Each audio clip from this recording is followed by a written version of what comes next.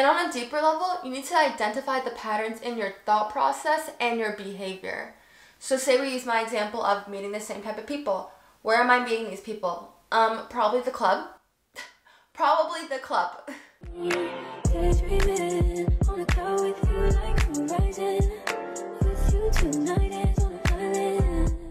Hey guys, it's L2 and Dukes in the back of another video, and today's another segment of spilling the tea for the girlies. So right now, it is a new year and I'm so excited for 2024 because why? Because I become 25 years old. Scary.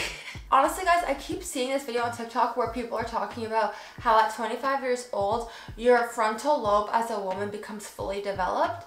And I'm so excited for this because apparently your decision making is supposed to become clearer.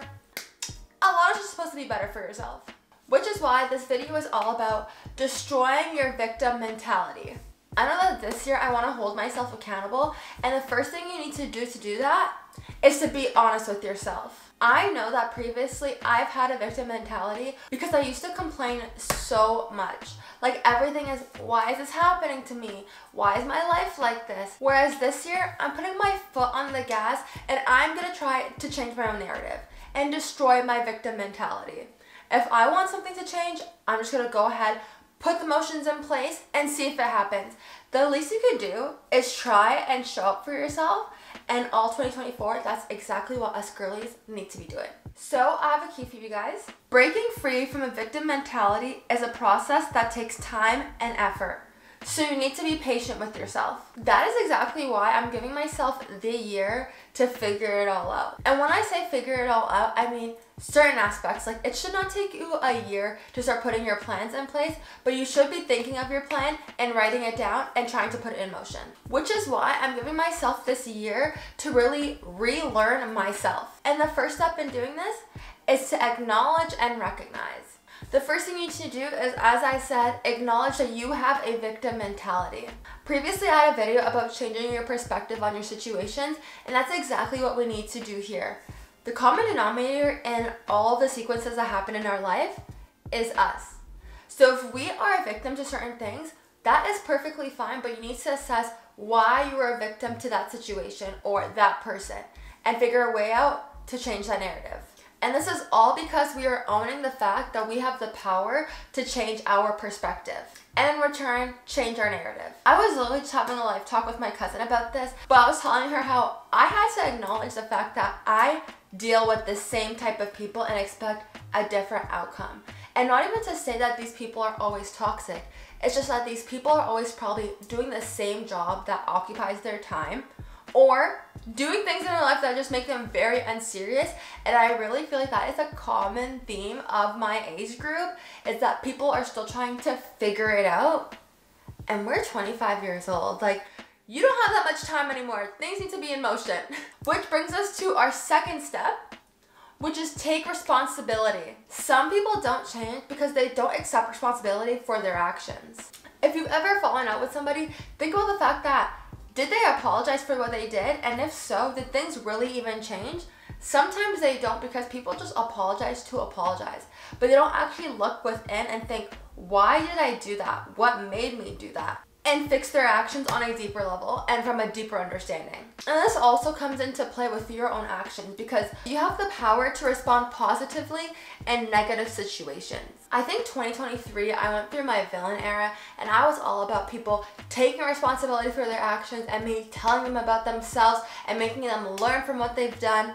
And now I realize that I need to decide when it's really worth my time and effort to tell people about themselves, but I've learned how to tell people about themselves without me getting negative and stooping down to their level. Some people are there for a reason or a season, and we need to recognize that. So moving on to step number 3, we need to recognize patterns. As I said before, I recognize that I deal with the same type of people and this brings the same outcome. And that's the first thing you need to do when you think that you've been stagnant. And on a deeper level, you need to identify the patterns in your thought process and your behavior.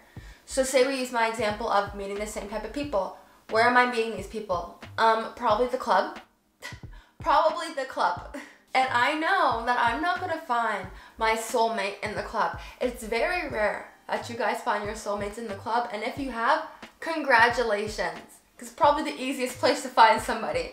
But now I know that the club just is not for me. Like, I literally wanted to be in the club so bad for New Year's, and when I got there, I was like, nobody's in the club anymore. Like, literally nobody is in the club anymore. You know where people were on New Year's? At church, which is where I should have been. But we live and learn. I feel like that literally identified my patterns in life and literally told me to wake up and change. And then aside from that, you need to identify if there's situations where you constantly find yourself as the victim. Personally, I haven't had situations where I've constantly been a victim at the hand of somebody else. But if you have people that are toxic in your life, like I know people go through a lot of family situations, and sometimes that results in you deciding whether or not your family members need that much access to you. I think one of the common themes that I've also been seeing on TikTok is that because of the economic situations, a lot of people my age are moving back home, and they're realizing that for their own mental health, they need to leave home. And I actually had a friend that did a similar thing, and I was talking to her about the fact that doesn't she just like being home and not having to pay bills? And she was like, I literally fight with my mom all the time, which is why I cannot live home. Like, she knew that she loved her parents. She loved being at home with them, but her spending every single day with them was not conducive for their relationship, and it resulted in her moving out. So the situations where you find yourself constantly as a victim and it's a pattern that keeps on repeating, you need to assess if you need to remove yourself from that situation or remove the people that are putting you in that scenario. Moving on to step 4, which is to develop resilience. And of course, I have a definition for you guys. So resilience is the ability to bounce back from adversity.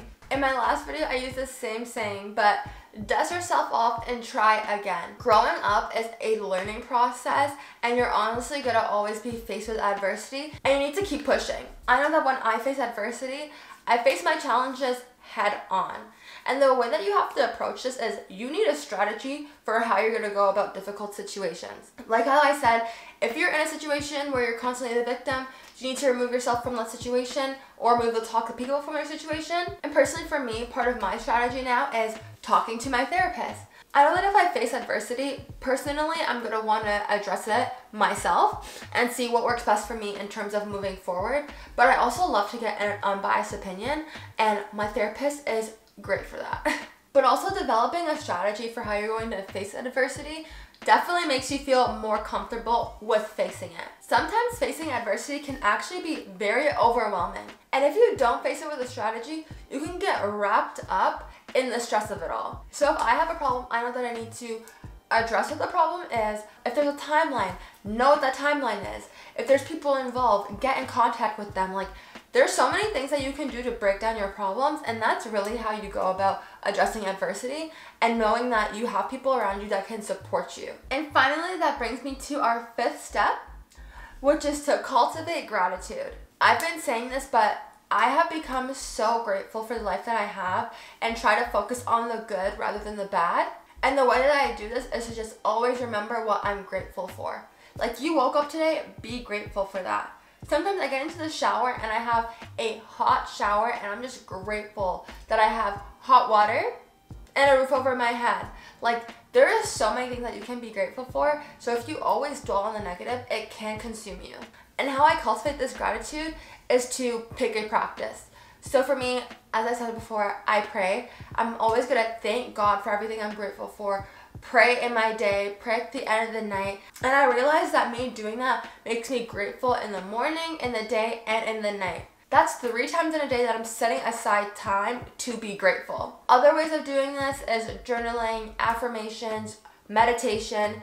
I would say try out any methods and see what's best for you. But the fact of purely just shifting your focus from the negative to the positive completely changes your outlook on life and gives you a better mindset. Remember, girlies, we're not the victim here, so we're focusing on what we appreciate rather than what we lack. But that's the end of the video, guys. Don't forget to like, comment, and subscribe. Comment down below any video ideas you guys have for me because I will do them. And as always, I'll see you in the next one. Without you, daydreaming on a cloud with you like horizon. With you tonight is on an island. It's about